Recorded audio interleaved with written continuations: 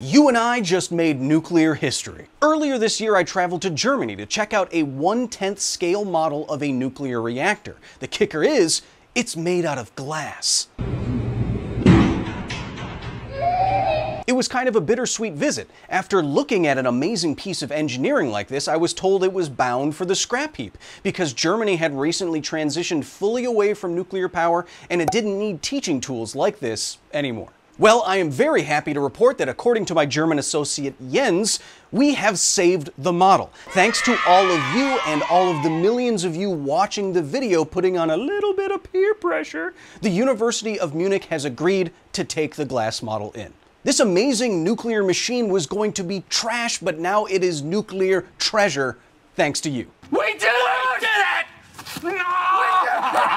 Now that's what I call a peer pressurized water reactor. We did it.